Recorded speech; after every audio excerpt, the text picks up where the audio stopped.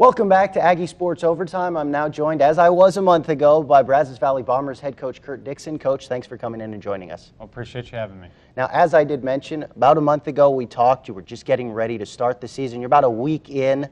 Now that you've finished through this first half, is it what you've expected? You're 24-8 now. Is it what you expected from your team, or have there been any surprises? You know, as a coach going through the recruiting process in the offseason, you always envision being in the first half, being in first place, winning it. But, you know, it really has. I mean, the guys have been good. You know, we've had 38 guys so far, and 1 through 38 came in and done their jobs. And clicking on all cylinders. And one thing I've noticed is my third year in the league, what we were able to accomplish last year, going through the first half, I mean, we're getting everybody's best game. And to follow up off what we did last year, to be 24-8, to win the first half, couldn't be more pleased. You know, and you mentioned that you get everybody's best shot. With this team, is it the type of thing that they came into it saying we want to follow up what we did last year, or is it's a brand new team? We have some turnover from last year's guys. We brought in the same players, but we're a new team. We're going to have our own goals this year and not try and maybe duplicate what you did last year. Yeah, you know, from day one when this team met together, we talked about this is a new year, but this is a year following up, you know, the 2013 team that everybody that looked us up, everybody knew coming into it, all the new guys, what last year's team accomplished. But having a good nucleus of last year's team to set the tone, leadership-wise, what to expect playing 6 days a week. And they're just playing Bombers baseball. We ask of them, you know, play hard every night, compete, and care about each other. And chemistry-wise, it's been probably as good as I've had it.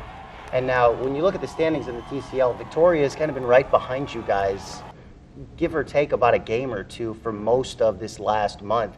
Do you think that maybe helps the team, that they don't have to look at trying to match last year's record and they're just competing against another team instead?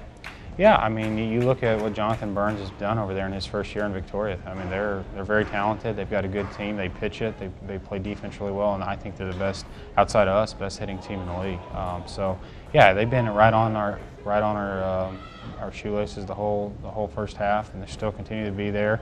I think we're 3-3 against them. So, yeah, it's been good, but I think the whole league in general, everybody is better for the most part this year. Now, the best players in the league will be showcased on Tuesday night at the All-Star Game, something you guys will actually host at Cellucor Field. What does it mean to be able to actually host this All-Star Game? Oh, it's exciting. And, you know, just talking to some of the other teams, we're teamed up with the Pump Jackson Marshalls, and I've talked to some of their guys, getting everything together, letting them know when to be there, and they're excited. They like coming to playing in our environment, our atmosphere at Cellucor Field. But now, like, they've joked with me, we get, you know, the hometown will be rooting for us, you know, instead of against us. So they're excited. And for our guys, you know, it will feel like a 3-day break instead of having, you know, Monday off, you know, Tuesday, the All-Star Game. Being able to be here, be in our own beds, working out at Gold's Gym. So it'll be great to be able to have the 3-day break here in Bryan College Station. Now, we talked about it a month ago. You do play those 60 games, 72 days. What is that grind like once you get to that All-Star break? Have you seen maybe the players, I don't want to say hit the wall, but they need to get those days off now maybe more? It is, and explaining to them before we broke for the break was, you know, guys, enjoy it, go see family, but recharge the batteries, take care of yourself. Don't, you know, because these 3 days, you know, we need them. You know, we've got a couple more arms coming in, a little bit more depth to the pitching staff. We'll lose an arm. But yeah, no, you can see it. I mean, these kids aren't used to playing 6 days a week, and these 3 days were really needed. Now, you mentioned the kids playing 6 days a week. Logan Knottybrook, G.R. Hinesley, two players you thought were really going to be that core as that 3-4 hitters. Logan comes first game with the Bombers. He hits 2 home runs. He's, you know, leading the league in home runs. Has that combo been what you expected, or maybe even better?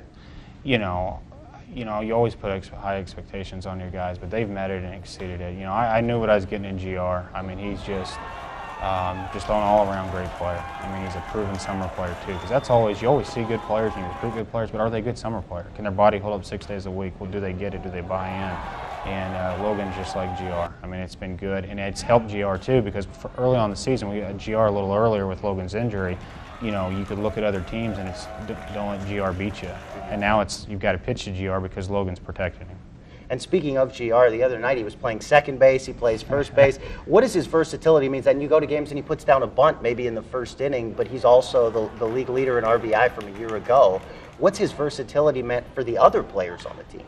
Oh, it's GR, versatility, but it's his mindset. Whatever you got to do to win, coach. And we were in a bind a little bit the other night. We had a wedding orientation, and then we also had a guy that stepped away for a funeral. So we were in a bind up the middle, and looking at our different options. And GR, wanted to play second, and we looked at it in batting practice, and it looked okay, and he did a good job. So, but it's just the type of guy he is. Whatever we got to do for the team to win. Now, those are far from the only 2 good players. You have 11 All-Stars from this team now playing at home, a lot of them also from the rotation. How important has that pitching staff been when you do mention you play in a wood bat league, but you play in a league where you need so many arms and you need guys that are healthy and ready to step in? Oh, it's been huge. I think the first half, for sure the first 11 games, you looked at we were 8-3, got off to a good start, got first base to be able to stay in first place. We were 8-3 with a 182 batting average, and then we were really pitching, playing defense, and it was it was kind of wild card on paper with these arms. We didn't have as many proven arms compared to years past, but these kids did have the potential, and they've came in, answered the call, and couldn't be more pleased the way the pitching staff has pitched in the first half. Now, once the All-Star game concludes, you look toward that second half and trying to repeat again as champions, or at least win a championship in the TCL, maybe not a national championship. What do you tell your players as far as what to expect? Maybe the guys that weren't on last year's team, this is their first time in the TCL. What do you tell them to expect down the road here?